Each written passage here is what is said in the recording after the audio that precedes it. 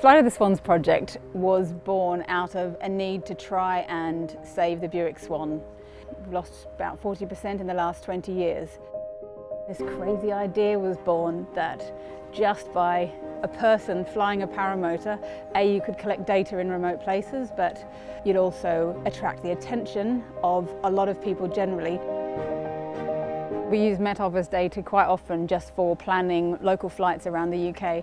So when it became obvious that the weather was going to have such a major role to play, the Met Office was an obvious choice for us to go to for expert help. Because this expedition is going to quite extreme places, we're going to have to really be quite confident in our own ability to look at the forecast but then also interpret the immediate weather behind us. It's really important, not just for me, but for the whole ground crew, to have a good understanding of the potential risks and weather windows we might have.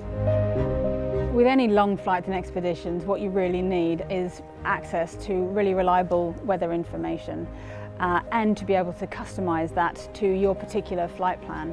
And that's what this software is going to be able to do for us. The Met Office is designated under contract to the Civil Aviation Authority to help protect light aircraft, ballooning, gliders, people who enjoy flying for fun.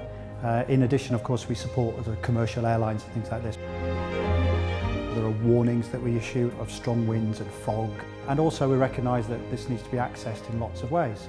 So not only have we got a website that you can look on a computer, but we've got mobile phone access, tablet access.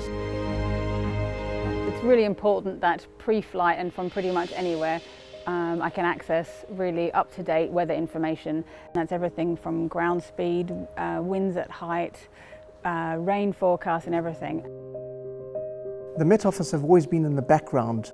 I've never really relied on them directly as a source of information. I didn't know that that information was directly available. It's easy to access and we have a very valuable source of information that's direct and not via other third parties, which is, I think, very important.